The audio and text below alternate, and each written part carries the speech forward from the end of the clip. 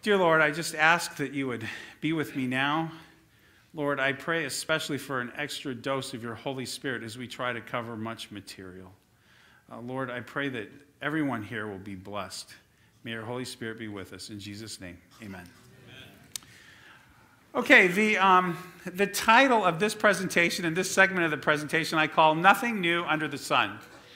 And I have here Ecclesiastes 1 verse 9. It says this: "The thing that hath been is that which shall be, and that which is done is that which shall be done. And there is no new thing under the sun." How many of you know why we chose the name Meet It for this conference? How many of you could just preach a sermon on that? I wish more hands went up, but that's the purpose of what I'm going to be talking about right now. And it boils down to this. The Adventist Church has dealt with all of these issues once before, in the likes of Dr. Kellogg. And so I'm going to take a look at some of these things. But let's just kind of ease into it. Ellen White says, "We have nothing to fear for the future except as we shall forget the way the Lord has led us and his teaching in our past history."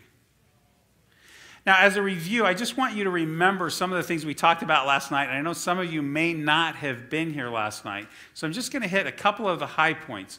Moltmann was one of the theologians of the emergent church movement. And he talked about atheism and Christianity in conflict with each other.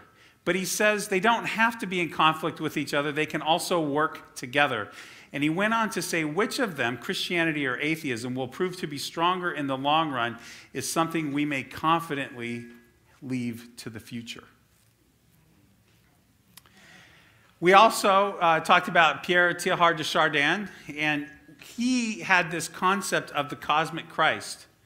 This cosmic body of Christ extends throughout the universe and comprises all things that attain their fulfillment in Christ, so that the body of Christ is the one single thing that is being made in creation.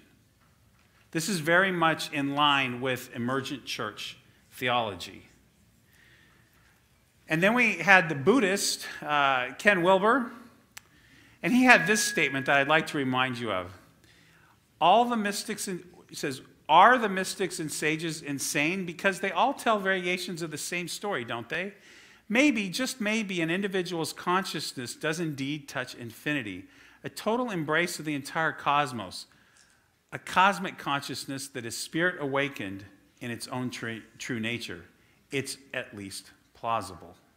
Now, it's interesting what he said there, because he's really echoing Solomon, saying there's nothing new under the sun. And within this paganism, they're right. And finally, we looked at McLaren. McLaren is one of the emergent church leaders. He's one that's popular within certain segments of the Seventh-day Adventist Church. He's not an Adventist. And I wanted to read again and put this in your mind, what he had to say. The way he described this is pure pantheism. He said this in his book, A Generous Orthodoxy. "I felt that every tree, every blade of grass, and every pool of water become especially eloquent with God's grandeur. Somehow they seemed to become transparent, or perhaps translucent is a better word, because each thing in its particularity was still utterly visible and unspeakably important. These specific concrete things became translucent in the sense that a powerful, indescribable, invisible light seemed to shine through. It was the exuberant joy of simply seeing these masterpieces of God's creation and knowing myself to be among them. I was to be one of them and to feel and know that we, all of these creatures, molecules, and phenomena, were together known and loved by God, who embraced us all in the ultimate capital W, we." This is pure pantheism, and this is what we find inside the emergent church movement. Now, with that review, let's go on to something new. Something new, but something old. John Harvey Kellogg and the Alpha of Apostasy. Ellen White, talking about Kellogg, said this: Be not deceived, many will depart from the faith, giving heed to seducing spirits and doctrines of devils. We have now before us, in John Harvey Kellogg, the alpha of this danger. The omega will be of a most startling nature. Now, talking about alphas and omegas, I think of this as kind of like a train. You have the first car, that's the alpha, and you have the last car, that's the omega. It's all a train, and we'll be looking for something that is very, very similar. Another train car on that same train. So let's briefly go through Kellogg's life. I used to have his date of birth memorized. But anyway, he was a young boy. He was dedicated to the Lord. It's a very interesting story about his dedication to the Lord. He swore he wouldn't be a doctor. That was after he had seen one of his playmates break his leg, and the doctor had to reset it. And it's kind of old school, doing this, and it was kind of a barbaric thing. And he swore he wouldn't do that. But his mother sat him down and prayed over him and dedicated him to the Lord right on the spot. And he said after that, he was always dedicated to doing the Lord's work and somehow helping his fellow men. Well, Kellogg's story is tied up with Ellen White's story. And so let's look at 1855. I'm going to move through this timeline rather quickly. In 1855, James and Ellen White relocate to Battle Creek. This is the first time they really kind of settled down. Before that, they're kind of itinerant preachers. And James starts the steam press. 1856, the Kellogg's move to Battle Creek, and they start a broom factory. Now, there's a whole bunch of them. I think there was like 14 in the family or something like that. And so I found a picture with a whole bunch of people in a broom factory. That's not the Kellogg's, but I think that might be what it looked like. 1864, John Harvey Kellogg goes to work at the steam press. And while he was working there, he was known as someone who liked to read everything that they had in the steam press, everything that they printed. 1866, the Whites start the Western Health Reform Institute. 1869 to 1872, Kellogg attends normal school. Now, normal school is one of those old words for a school where we teach people to be teachers. So he was planning on becoming a teacher. Remember, he wasn't planning on being a doctor. While he was there, he was inspired by the works of a social reformer, Margaret Fuller. Now, remember, as we looked last night, that we saw that a lot of the emergents are very much in mind and aligned with social reform. And here we have Margaret Fuller. She was kind of involved in some weird spiritual movements, and she's also very much a social reformer and very inspirational to John Harvey Kellogg. In 1872 to 1875, John Harvey Kellogg went to medical school. Why did he go to medical school? Well, you remember the Whites started the Western Health Reform Institute, and his older brother was working there. And at the same time, they realized they need another doctor. And they thought, the young John Harvey Kellogg showed a lot of promise. And Ellen White went to him and asked him to go to medical school. And so he went back on what his decision had been earlier in life and changed his mind and followed the leading of the Lord and went to medical school. Well, we know ultimately that John Harvey Kellogg apostatized, but it didn't happen just overnight. And so I'd like to kind of lay some of the background for that. So looking at General Conference in 1874, whereas the impression has gone out from some unknown cause that Dr. John Harvey Kellogg, MD, holds infidel sentiments. So by 1874, there's questions being arise about his sentiments. Now, in the interest of time, I'm going to pass through this, and we'll just know that the question was arisen as early as that date. 1872 to 1876. I think this is interesting, and I think this may explain John Harvey Kellogg to some extent, at least a little bit about his life. During that time frame, he courted a Mary Kelsey. However, something happened in 1876. 1876, Mary Kelsey married Willie White. That changed Kellogg's relationship with the White family. I think that there was a real attempt to downplay that and not make it a big deal, but it had to have hurt. In 1876, the same year, Kellogg was made superintendent of the Western Health Reform Institute. So the plan had gone through just as planned. He'd become a doctor, became well-trained. He became the leader of the Western Health Reform Institute, and immediately he changed the name to Battle Creek Sanitarium. Now, prior to this time, no one had ever used the word sanitarium, and so he came up with this word, and it's become a common word now. Now, a little quiz. Do you recognize these famous guys? They all went to Battle Creek. Rockefeller, Henry Ford, oh boy, President Taft, and Harding. They all went to Battle Creek. This was the place to go. And just a little trivia, who was President Harding married to? I don't remember her name, but she was a Seventh-day Adventist. 1876, he writes a letter to Ellen White, and he says this: I know I have not that communion with Christ in the fullness of the divine spirit and influence that an active Christian ought to have.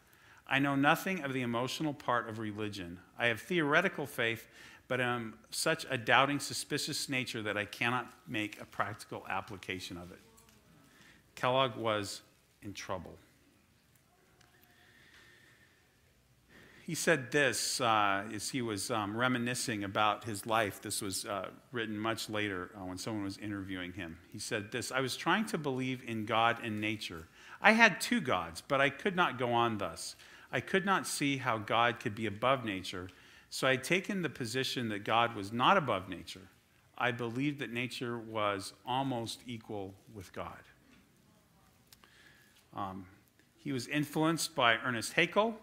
Haeckel is famous for showing how, allegedly, how embryos develop and go through an evolutionary process as they develop. That was later debunked, and he was put on trial at the University of Jennings.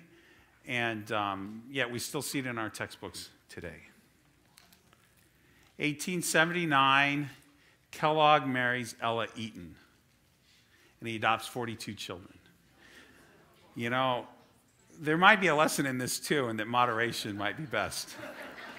The interesting thing about this, though, is that when Kellogg announced his wedding, people went to the wedding wondering who he was going to marry. So this was a very different kind of a romance. Well, this all happened in Battle Creek, and I think it's really important to understand what's going on in Battle Creek and who the Battle Creek churches are. You have Hicksite Quakers, Universalists, Swedenborgians, Progressionists, and Spiritualists, and they all worship together. So, what's going on here? I think that this is somewhat representative of the age, and not just in Battle Creek.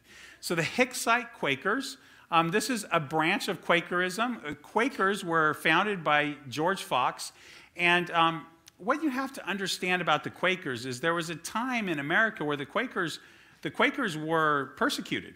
And the reason why they were persecuted is because they weren't thought to be Christian. And for a while, the Quakers wouldn't, if you asked a Quaker, they wouldn't even say that they were Christian. But because of persecution being what it is and some changes in the faith, most of them will now tell you that they're Christian today if you were to ask. There's evangelical Quakers, there's Hicksite Quakers. The Hicksite Quakers are more of the traditional, less Christian Quaker. One of the things that's really important about Quakerism is that they believe that you have something in you that's divine that you have to follow. And so you have an inner guide rather than relying on a strict reading of the scriptures. Remember George Fox's name, the founder. But then there's this guy who I find very, very interesting. His name is John Martin Peebles. He was born March of 1822 and died in 1922, so he lived a long time. He's a physician, an author, a health reformer, a universalist, a spiritualist, a theosophist, president of the National Spiritual Association, and pastor of the Independent Congregation in Battle Creek, Michigan. So he's right there in Battle Creek. He's a contemporary of John Harvey Kellogg. And by the way, he wrote a book in the 1990s. If you would like to read it, I don't suggest that you do, you can. Now you say, how did he write a book so recently? Well, it was channeled. It was a channeled book. The other thing about him that's sort of interesting is his books, you can get them all on Amazon. They'll reprint them for you. I think they're print on demand to some extent, but you can get them. Listen to what he has to say. He says, I've seen tables, books, and other materials move without physical content. Also, tambourines, violins, and guitars sail rapidly around a room by some unseen power, discoursing all the time delightful melodies. Don't let anyone tell you Disney is just fun and games. If you know Disney, that's a scene out of Disney. But far before Disney. He says, I've heard the voice of my Indian friend Powhatan and other spirit voices as distinctly as I've heard the human. Have seen the spirit form, grasped the spirit hand, felt the gentle spirit touch, and feasted upon the most enchanting spirit music when there was no individual in the earth form near me. Listen to this next thing, and remember what we had with Teilhard de Chardin and Brian McLaren and these other folks that we've talked about before. He says this. He's talking about spiritualism, and he talks about this. Waves of progress moving in cycles continually overlap. While many spirit ripples have danced upon the sea of progress, three mighty waves have loomed up on the ocean of the ages: ancient, medieval, and modern spiritualism. Now think about what we've talked about with the emergent church, and we'll talk about more of this stuff as we go. But he sees these three things. He goes on to describe in the chapter, he talks about the ancient, and he looks to India, Egypt, and China. Then he talks about the medieval, and he looks to Greece, Rome, and the early Christian church. Remember that, because in the emergent church we have ancient future. And then modern, of course, he attributes to spiritualism of his day. But he sees this progress, and he talks constantly about progress and progressing from the ancient to the medieval to the modern. It's the same kind of progress like we saw with the great chain of being. He had this to say. He thought that it was an absurd notion that man is a personal being standing, or, I edited this slide last night, and I made a mistake. He had this he says that it's an absurd church notion that God, not man, God, is a personal being standing outside the universe. And he uses this example, much as a child rolls a hoop. He says this: spiritualism endorses the idea of an infinite Father, our Father living through all grades of existence. And what he's talking about there is everything, like pantheism. He says man is the highest earth manifestation of the Father. God within kind of talk. Imputed righteousness, atonements, and special schemes of salvation are priestly dodges to sustain the craft. We have witchcraft. That means falsehood, the falsehood, and secure the salary. This guy does not like Christian doctrine. He says this: cultured and spiritually enlightened, the more advanced consider heaven not so much a world in the starry firmament as the inner state of the soul. It sounds like Brian McLaren, right, that we just heard. He says this: honor thy inner Christhood, live the divine life. Spiritualism seeks to demolish sectarian barriers. So what's going on here? Well, if you start to study this too much, you'll start to realize that there's pantheism. That's the belief that God is in everything. And then there's a subgroup of pantheism, which is panentheism. And this is taking the idea, remember the Hegelian dialectic of putting pantheism and monotheism together. That gives you panentheism. And if you really look at this, I just put this in here because some of you will run across this if you study into this. This is a term coined in 1928 by a German mystic philosopher Karl Kraus, popularized in the 20th century. So don't fault anyone for calling what we're really looking at pantheism when some people will call it panentheism today, because this is modern terminology. But panentheism is a belief system which posits that the divine interpenetrates every part of the universe. God is viewed as the soul of the universe, the universal spirit present everywhere in everything and everyone at all times. It's slightly more personal than the old school pantheism where God is everything, everything is God, and it's just a big fat equal sign between everything and God. 1897, John Harvey Kellogg says this to the General Conference: the same divinity that was in us and is seeking to lead us to the same perfection which we see in Christ, to the attainment of which there can be no hindrance except our individual wills. He's starting to talk a little bit more like towards the pantheism. In 1897, he said this: those who meet the Lord when he comes, this is interesting. I forgot this slide was coming on. I was just reading it to remind myself. Look, his gospel started to change. He said, those who meet the Lord when he comes will be above the power of disease as well as above the power of sin. They will reach this condition by obedience to truth. So he's taking now the health message and elevating it up into something even higher. And I just put this in here as a sideline because A.T. Jones went down that exact same path. In the interest of time, I'm just going to move through it. And Wagner went down the same path. Very, very interesting. So, in the interest of time, moving on to 1899, there's a William Spicer, missionary to India. Man, what a strong Christian and an amazing guy. And he writes a great little story about this. I wouldn't say story, a history. He says this: when the peril arose and was recognized as the very thing against which the warnings had been uttered, we realized that truly the word of the Lord had been fulfilled again as of old. Before it came to pass, I showed it to thee. He's talking about the spirit of prophecy and how the spirit of prophecy, how Ellen White was writing to protect the church about these things. I just don't have time to read all these, but she talks about how Christ came as a personal Savior.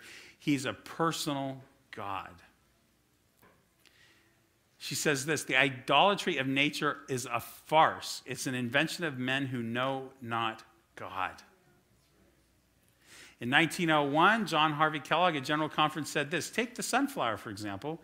It looks straight at the sun. It watches and follows the sun all day long, looking straight at it all the time. And as the sun dips down below the horizon, you see that sunflower still looking at it.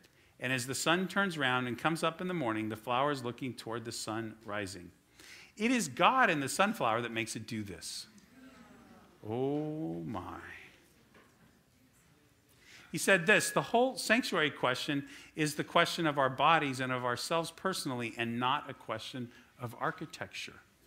Remember, he's taking and elevating the health message to be the gospel, and in the same process, he's replacing the sanctuary doctrine with the health message this way. Well, Battle Creek Fire, 1902, the sanitarium burned down to the ground.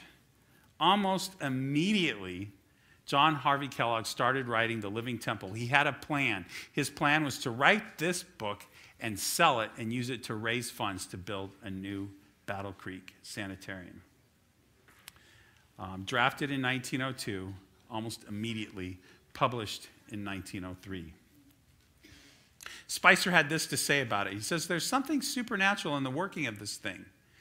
We who first came in contact with the real inwardness of the teaching at close quarters had felt that power working in this philosophy. He's talking about Kellogg's philosophy here. Friends of the teaching smiled at the idea that there was anything mysterious in it. For myself, I knew there was mystic, hypnotic power in it. I knew by painful experience that I had to fight it, resist it in my soul, or I would be swept off my feet. And I never got free from that paralyzing fear of it and challenge of it in face-to-face committee work. Yet some smiled at the idea of the danger. Now, Ellen White cautions against us reading The Living Temple, and she cautions against us reading works of spiritualist authors. And we need to be careful. I haven't read it, but I did kind of scan through it to try to figure out what was in it. And I'm going to give you just a couple little snippets so that you can understand what's there. Here's an excerpt from it. Animal life and vegetable life are not merely kindred lives, but really are one and the same. Every leaf, every blade of grass, every flower, every bird, even every insect, as well as every beast or every tree, bears witness to the infinite versatility and inexhaustible resources of the one all-pervading, all-creating, all-sustaining, capital L, life. It's the same stuff. There's nothing new under the sun. It's the same thing that we've seen from the emergent authors. It says God is the explanation of nature, not a God outside of nature, but in nature, a tree maker in a tree, a flower maker in a flower. There's all around us an infinite, divine, though invisible, presence. Remember how the emergents say we're recreating the world with God? He says this, God actually entered into the product of his creative skill, that's man, so that it might not only outwardly reflect the divine conception, but that it might think divinely and act divinely. We're starting to see the God within. God not only forms a man from the dust of the ground, but continues to form him as long as he lives. And the moment the creative process ceases, the walls of the temple totter and fall, its timbers fall apart, and the whole edifice crumbles back to dust.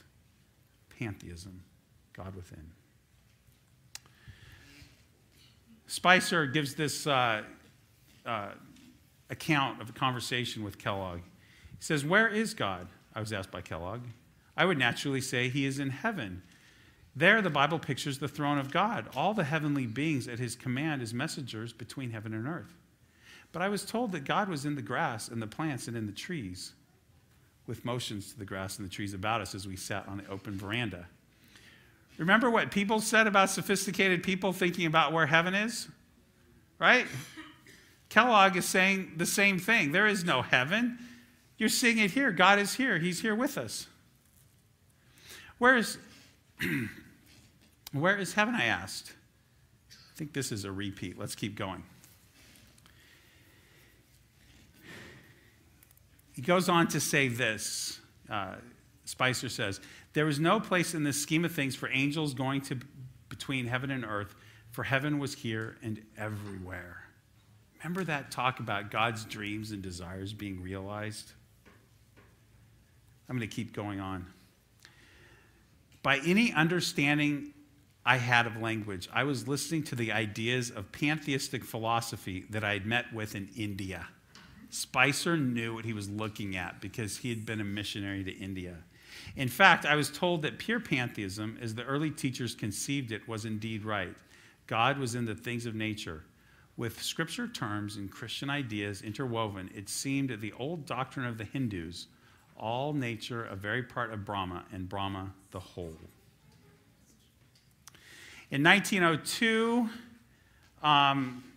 there was a committee report about the living temple. And they said that they should circulate it. However, Spirit of Prophecy said no. And so, as they were getting ready to print it, there was a fire, and the Review and Herald burned. And so the book wasn't printed for some time. I'm going to pass through some of these slides here because we just don't have time. It's very interesting, though. They moved General Conference headquarters just to get away from the influence of Kellogg. And by God's grace, it worked. Amen. Today, you can't do that nearly as easily because of the way the internet works. So, meet it. Autumn Council, 1903. And this is where we get the name for this conference. Autumn Council. Ellen White says this. "One night, a scene was clearly presented before me. A vessel was upon the waters in a heavy fog. Suddenly, the lookout cried, 'Iceberg just ahead.' There, towering high above the ship, was a gigantic iceberg. An authoritative voice cried out, 'Meet it.' There was not a moment's hesitation. It was time for instant action. The engineer put on full steam, and the man at the wheel steered the ship straight into the iceberg. With a crash, she struck the ice. The goal of this is to go ahead and hit it hard and try to break it so that it won't break the ship. There was a fearful shock, and the iceberg broke into many pieces, falling with a noise like thunder to the deck. The passengers were violently shaken by the force of the collision, but no lives were lost. The vessel was injured, but not beyond repair. She rebounded from the contact, trembling from stem to stern like a living creature. Then she moved forward on her way. Well, I knew the meaning of this representation. I had my orders. I heard the words like a voice from our captain, "Meet it." I knew what my duty was and that there was not a moment to lose. The time for decided action had come. I must, without delay, obey the command, "Meet it." She went on to say this: Living Temple contains the alpha of those theories. I knew that the omega would follow in a little while, and I trembled for our people. And so because of this, our church took action, and it went to meet the apostasy of John Harvey Kellogg. She goes on to say, we make of no effect the truth of heavenly origin and rob the people of God by their past experience, giving them instead a false science. We are God's commandment-keeping people. For the past 50 years, every phase of heresy has been brought to bear upon us to becloud our minds regarding the teaching of the Word, especially concerning the ministration of Christ in the heavenly sanctuary and the message of heaven for these last days as given by the angels of the 14th chapter of Revelation.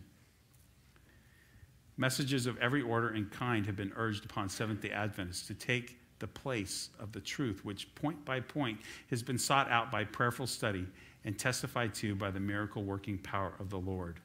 But the waymarks which have made us what we are to be preserved, and they will be preserved, as God has signified through his word and the testimony of his Spirit. He calls upon us to hold firmly with the grip of faith to the fundamental principles that are based upon unquestionable authority. So what happened to the book, The Living Temple? Well, Kellogg wasn't able to sell it amongst Adventists. And so the herald of the golden age, Spicer, was on his way back to India, and he saw this while he was in London. This is a magazine from a spiritualist organization, somewhat similar to a Masonic organization, and guess what? They were selling it. And if you go to the Heritage Room in Loma Linda, they have a copy that these guys sold, and you can tell because they put their sticker in the front cover, and it's there. And so they sold it for some time, and you can find this on the internet. 1907, Kellogg was disfellowshipped. And I'm going to skip ahead here. She talks about Kellogg presenting his ideas and how it twisted the minds of his listener. I want to just finish here with Peebles. In 1908, Kellogg had a party at the Battle Creek. And I don't know how much weight to put to this. I really just don't know. But what I do know is that Peebles is representative of the age, and he seems to be representative of the ideas of John Harvey Kellogg. And Peebles was invited at this party to give a tribute to Dr. Kellogg in 1908. And Peebles told how he remembered in 1856 meeting the bright, sturdy, active, wide-awake boy playing in the streets. They were friends. There's nothing new under the sun. What's happened before will happen